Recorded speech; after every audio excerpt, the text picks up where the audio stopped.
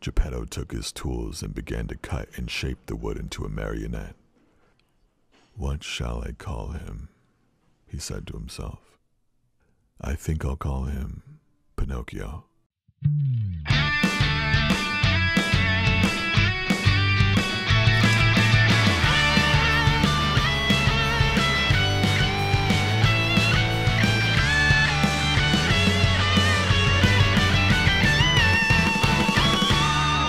That we're back over to home base.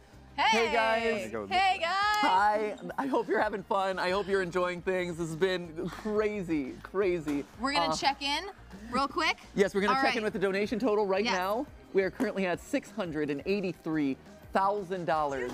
We are closing in on the insane number of $700,000. Guys, thank you so much for keeping those donations going.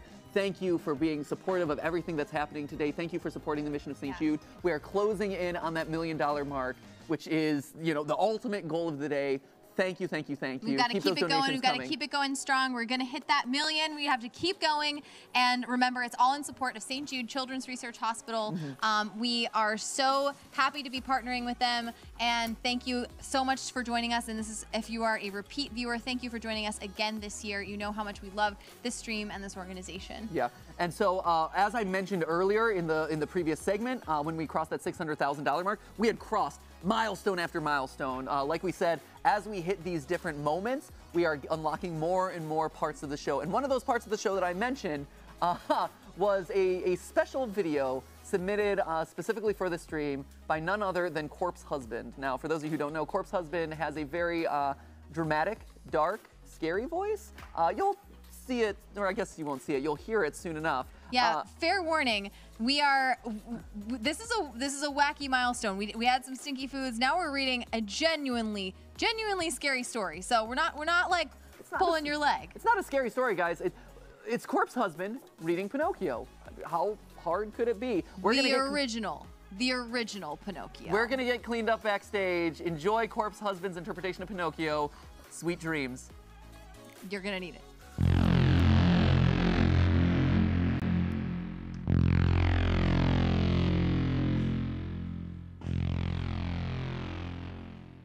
Little as Geppetto's house was, it was neat and comfortable. It was a small room on the ground floor with a tiny window under the stairway. As soon as he reached home, Geppetto took his tools and began to cut and shape the wood into a marionette. "What shall I call him?" he said to himself. "I think I'll call him Pinocchio." No sooner was it finished than it began to laugh and poke fun at him. "Stop laughing," Geppetto said angrily. But he might as well have spoken to the wall. "Pinocchio, you wicked boy," he cried out. "You start out by being impudent to your poor old father. Very bad, my son. Very bad." He took hold of the marionette under the arms and put him on the floor to teach him to walk. Pinocchio's legs were so stiff he could not move them.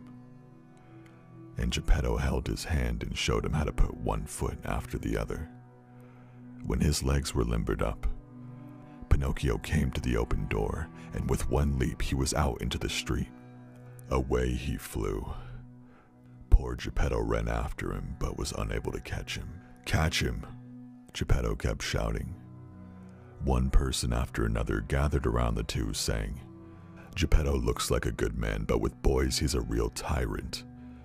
If we leave that poor marionette in his hands, he may tear him to pieces."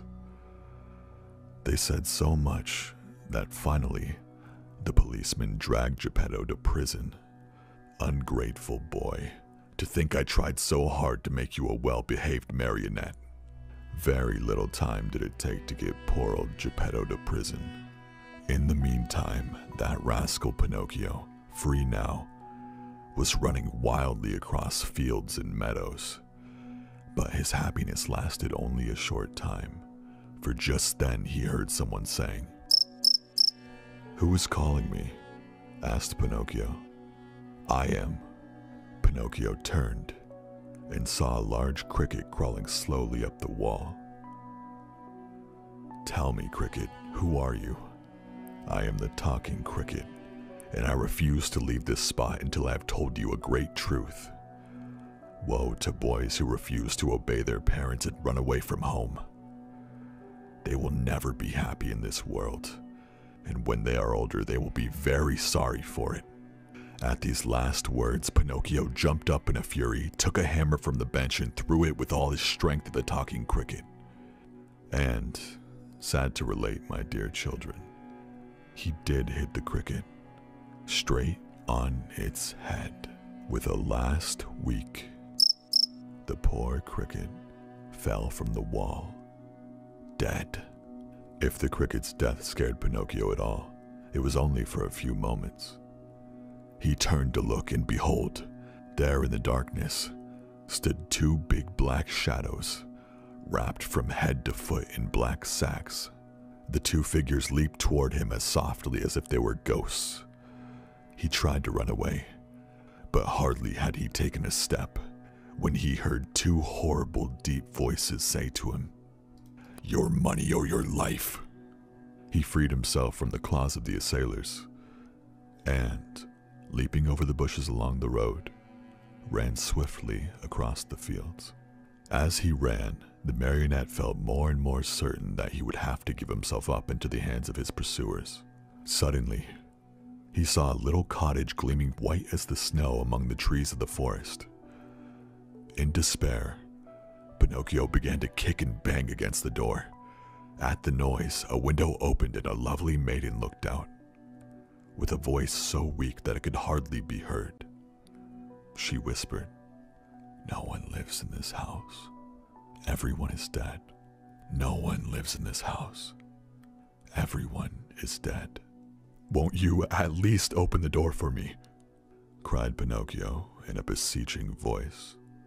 "I also am dead." "Dead? What are you doing at the window then?" "I am waiting for the coffin to take me away." After these words, the little girl disappeared, and the window closed without a sound. "Open, I beg of you. Take pity on a poor boy who is being chased by two assassins." He did not finish, for two powerful hands grasped him by the neck, and the same two horrible voices growled threateningly, "Now we have you." The marionette still hoped for some good soul to come to his rescue, but no one appeared. He thought of his poor old father, and hardly conscious of what he was saying, murmured to himself, "Oh, Father, dear Father, if you were only here."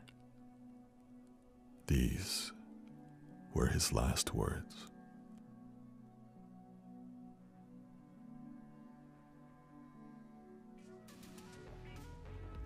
Wow. Oh my gosh. That was inspirational. That was the Pinocchio that we did not see. That is the Pinocchio that the public has been demanding at this point. To me, no, no one demanded that one. Not I. So true story. Actually, for those of you who don't know, Pinocchio actually started off as a serialized series in newspapers. So back in the days when people read newspapers, you would actually get like these little segments in each newspaper that would kind of continue on a story. And Pinocchio was one of the original version of Pinocchio, which you just heard. And to be fair, that's us censoring it. Yeah, we censored it. We made it less intense. Yeah. I feel like with Corpse Husband's voice, though, he can read anything and it gets super intense. But the original version was super popular, but it ended there with Pinocchio, you know, breathing his last or whatever. And the newspaper was like, hey, people love this story, but can we make it a little bit more fun, happy? Family friendly. Something. And so in the back half, that's when the back half of the story was added. After the fact, it was kind of like a retcon of the original story where like he learns his lesson and he's happy with Geppetto again and everything goes to kind of like the way that he expected to. It is not the Pinocchio that I want to see. Hashtag my Pinocchio. No. That is the definitive version of Pinocchio. Howie Mandel. No. Howie Mandel button. What do you think? What? What do you think? Definitive version of Pinocchio? No. He does Matt not. is right. Yeah. See, this man knows absolutely what's going on. No. You can't just have a recording of Howie Mandel saying you're right. Howie, how do you feel? Sorry, Steph. I gotta side with Matt on this one. What? True, he's got to side with me, 'cause he knows he's a man of No, good you're taste. gonna run out of those. Press it again. Press it again. Right you are, Matt. God, come on! I can't win. I can't. I think that one is. I think Howie Mandel is against me. He might have said it looked nice, but I think he was just buttering me up. Just see how he and I are tight. We go way back. He's a great guy. Just a theory. Game theory. All right, Thanks, you and Howie. your buddy Howie. I think I've gotta separate you two. We're gonna move on. Thank you so much to YouTube Originals for supporting this live stream here at YTO Stages. If you want to see the full and complete live stream and understand how all these stains got on my pants, make sure you click the link down in the description below. Go now. And as we prepare to wrap things up here, I want to give a huge thank you to YouTube Originals for sponsoring last year's stream as well as this year. Your generosity has made this amazing show possible. Thank you, thank you, thank you. Mobion Studios, you have been our partner for the entire trilogy of these St. Jude events. Mobion, you are incredible. Every single one of you. Kendari, Mark, I love each and every one of you. Thank you so much. YTO Stages, you have a beautiful space here. Thank you for giving us not just one, but two crazy spaces where all this insanity could happen. Also, special thank you to Aztec for providing us the beautiful backdrop prints that you saw during the Pictionary section. That was unreal. Thank you for your artwork, and thank you for giving us the opportunity to spray it with paintball matter. Also to Mod MD for providing all the COVID testing that you saw here today. We're just getting messy. We're not getting sick. So Mod MD, thank you so much for the COVID testing. That stuff can really add up. We really appreciate you helping us keep the budget down. Spin Masters, thank you so much for that entire pool of Orbeez. Thank you for donating literal millions of those little beads so we could swim around and embarrass ourselves inside of them. Steel Wool Studios, I can't wait to see Security Breach here in a couple weeks, but in the meantime, thank you so much for providing 30 shirts for that donor giveaway. A huge shout out to Leslie's for their generosity of 100K dedicated to St. Jude, and also for those pool supplies that you included as a part of that obstacle course. Thank you for showing that generosity and care for your fellow man is something that any brand can get behind. Also on that note, YouTube, your generosity, $125,000 as a part of today's stream. Thank you for supporting us creators. Thank you for empowering all of us to do shows like this, and thank you for supporting amazing causes like St. Jude. And also to Simon Property Group, thank you for your 25K donation and making the game show segment of today happen. Man, that game of Linko was really exciting. It was deep into the live stream, but man, did that pick the energy up. So thank you for your donation. Thank you for empowering that shopping spree for one of our contestants. And speaking of empowering our audience to go shopping for the holidays, thank you to Giving Good Cards by Blackhawk Network. Your generosity of 10K to kick off the stream right.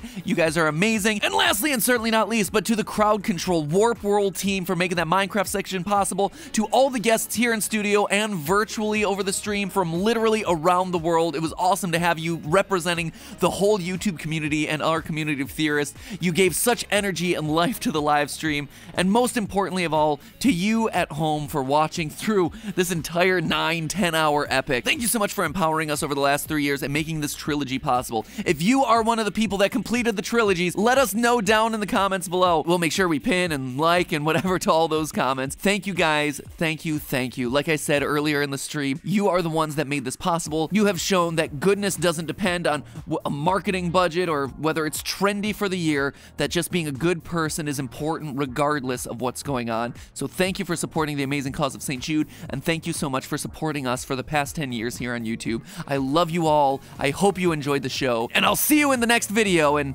who knows what next big projects are coming down the pipeline. So in the meantime, remember, that's just a stream, a live stream. We'll see you for the next one.